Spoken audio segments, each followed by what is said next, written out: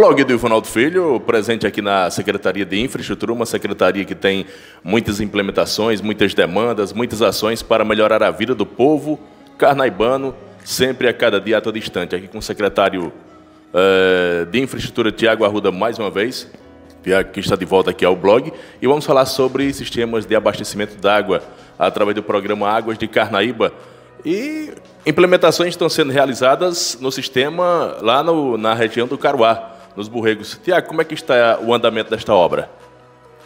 Bom dia, Ronaldo. Prazer estar aqui hoje, sexta-feira, logo de manhã cedo aqui, pegado no serviço e ter sua companhia aqui para esse blog que está tão acessado aí na região do Pajeú, em Carnaíba. Parabéns pelo seu blog e pela sua atuação em fazendo um jornalismo sério aí.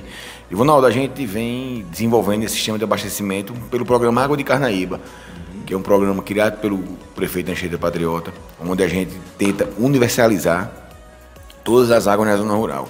E a gente vem fazendo isso com maestria.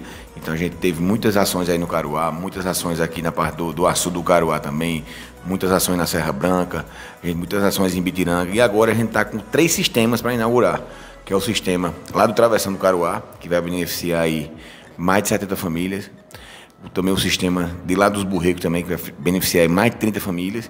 E logo após o mês de janeiro agora, a gente também vai finalizar o sistema do Brejo de Antas, que é um sistema que vai atender aí mais de 100 famílias. Aquela região lá em cima, no Brejo de Antas, ali, onde dificilmente tem acesso ao carro-pipa. E a gente cavou um posto lá, vai fazer a parte da distribuição de água, junto com encanação que passa pela estrada, onde todo agricultor, todo morador da zona rural tem direito à água encanada. Então é isso que o Dr. Anchieta faz. O Dr. Anchieta dá oportunidade a quem é do campo e quem é da cidade. O Dr. Anchieta faz uma gestão pensando no que mais precisam, na educação, na saúde, na infraestrutura, na assistência social, na agricultura também. Então isso é o jeito do Dr. Anchieta governar para quem mais precisa. Tiago, nessa região do Caroá e Ibitiranga, quantas famílias estão sendo beneficiadas ao todo nas duas regiões?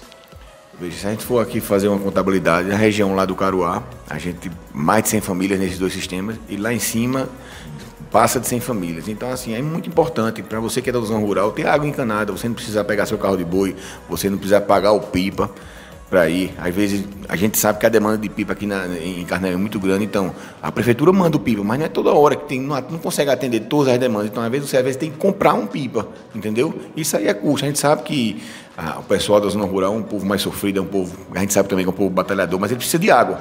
Então o Dr. Anchieta criou esse programa Água de Carnaíba, é uma parceria aí da Secretaria de Infraestrutura com a Secretaria da Agricultura, para dar mais conforto ao agricultor e ao homem do campo. Para a gente encerrar, há uma data prevista, Tiago, para inaugurações? Veja, a gente só não tem uma data prevista para inauguração lá em Ibitiranga.